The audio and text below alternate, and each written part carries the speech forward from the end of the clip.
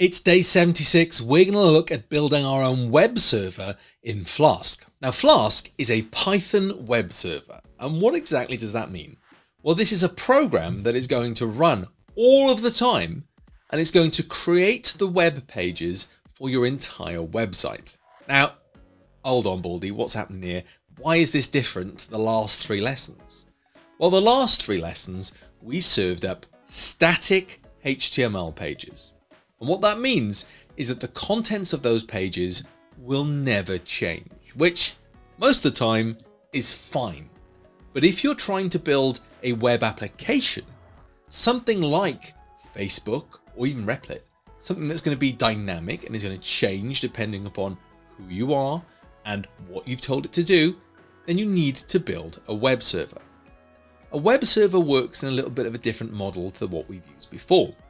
Before, we've always used code that any user that wants to run it has to run that specific piece of code. In Flask, we make one web server, we click run, and we give the website address to anyone that wants to use the program. This means that we can actually make our code private if we want.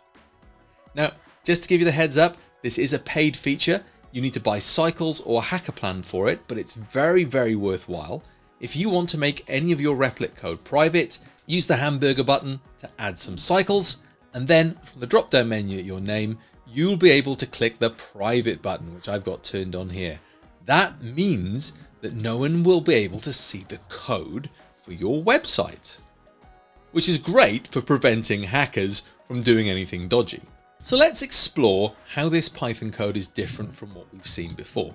Well, first of all, the first line is very, very simple. It's importing Flask, and with a capital F. Line 3 there is where it starts the Flask application up, and that is something we're going to need later on. That variable app is really important because we'll be talking to it later on.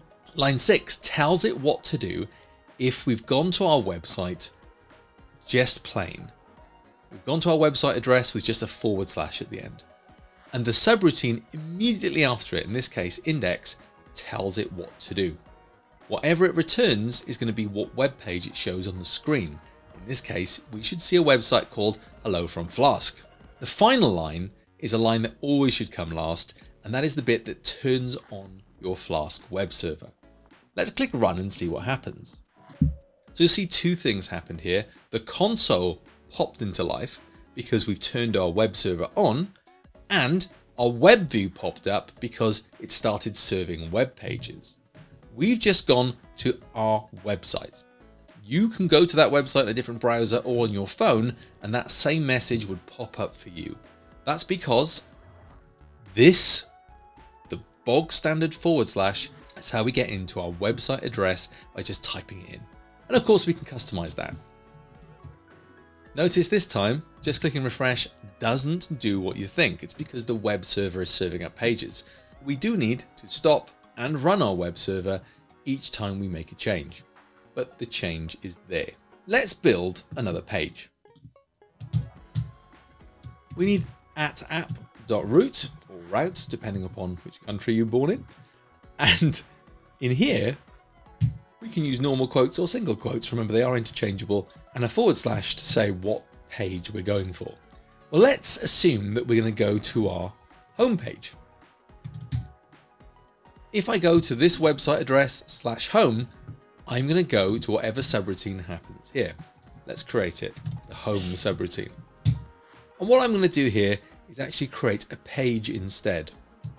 I'm going to make my page equal to, the moment, just some blank quotes, and I'm going to return the page. What I'm actually going to do is turn that into 3 quotes, and I'm going to paste some HTML code in there, or write it, it's up to you. So you'll see I've pasted in there the code from my Baldy's page. If I stop the server and reopen it, you'll see I get to the same page first of all. But if I go to my web view, I'm going to bring up my toolbar now and go /home, then I'm going to get my Baldy's site. Now, again, this isn't ideal because it's not giving me any images. How do I get images on Flask? Well, it's a little bit harder than you'd think. We need to create a folder that's going to store anything that we're going to serve up without processing. this includes images. So I'm going to open my file pane, I'm going to create a folder, and by default, it's usually called static. Anything I want my web page to load, videos, images, sounds, files, needs to go in there. And of course I can build further folder structures from there. When we create our app, after our underscores for the object orientation, I'm going to add a new property, static URL path. And that's going to be whatever you call the folder, in this case, /static. If I put inside there now, because you'll see that mine is looking for a folder called images/Picard, I'm going to make an images folder. I'm going to bring my Picard picture in.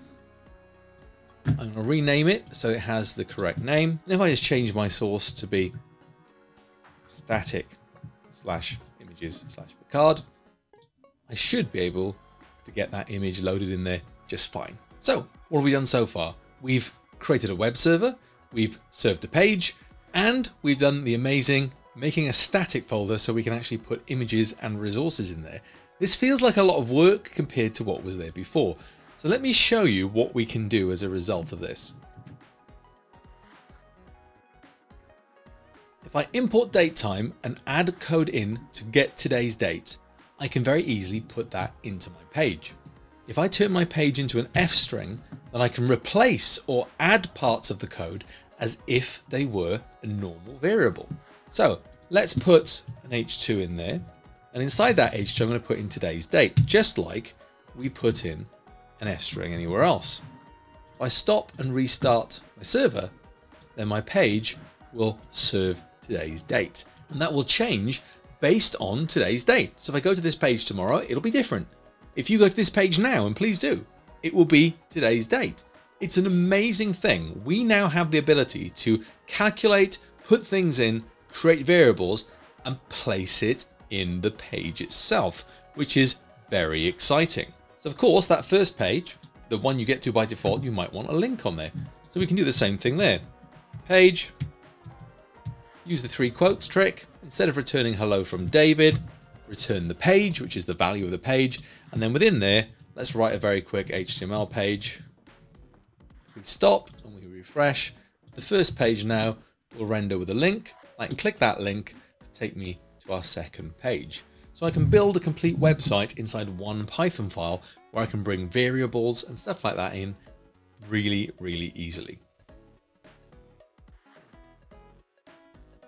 Okay, common problems. One of the most common problems is that people get in the habit of copying and pasting the definitions of the different pages because they are essentially the same thing. But if you do, you must make an effort to change the name of the subroutine. In this example, I've got the root for /, which is the default web page address, and the root for /home, and they both have a subroutine called index. If I run it, you'll see the error message I get is that view mapping function is overwriting an existing endpoint function index, which is a very complicated thing to say. But it's basically saying, look, you can't have 2 subroutines with the same name. And we know this. We know this from the subroutine stuff. We know this from different files in a Python folder. So why are we doing it here? People do it because they copy and paste this because it's hard to remember.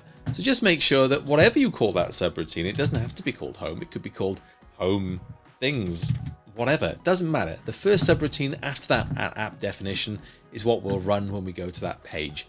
And therefore, we'll get that from it. Another common problem is just debugging. If I go in and break something with our datetime function, for instance, let's change that to tada instead of today.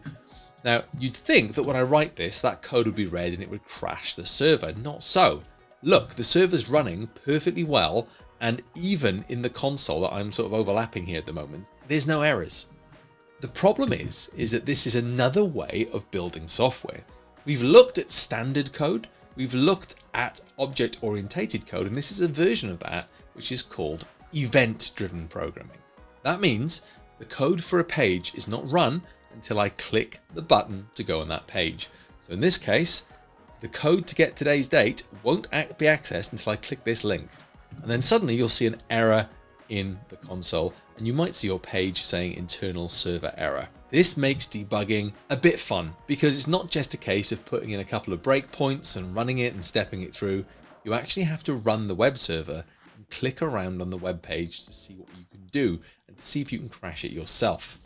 Of course, the problem here, no attribute to that on line 17, is easy for us to fix. But notice we don't get any confirmation it's working. We actually have to click there and go straight away. The console is really useful. It'll tell you what files it's serving up. It'll tell you how it's all working there. And it's worth looking at as people use your site. Of course, if you've given your link out, and of course you don't give this link at the top to anybody because this is the private bit, you give this link here to people that want to use your site now because this is where people need to be going. The final error is this, and this is a really common one, and it is if you don't have the definition of where your static folder is, sometimes it won't pick it up.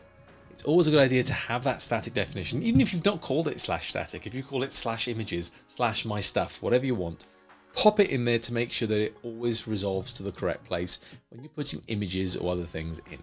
As ever, I've broken a bunch of code. Please go and fix it for me, especially with my server. It's embarrassing when people click on links and it just says server error. Your challenge today is very, very simple. I'd like you to create a Flask web server, and I'd like you to have 2 website endpoints. I'd like you to have /portfolio, which will display your portfolio page. And I'd also like you to have /linktree, which will display your link tree. All I need you to do for that is go and copy and paste the code. Make sure you've got a static folder to host your images and your CSS. Make sure your links are all updated. You might need to rename one of your CSS files because you can't have 2 CSS files with the same name in the same folder, but I'm sure that you can get that done. When you're done, publish it on the community and share with us your website address using the hashtag Replit 100 days of code so we can see what you're doing on social media. Tomorrow, we'll be looking at templating. That is, instead of having all the code filling up the page with no syntax highlighting, how can we store the pages as HTML files and simply replace the variables?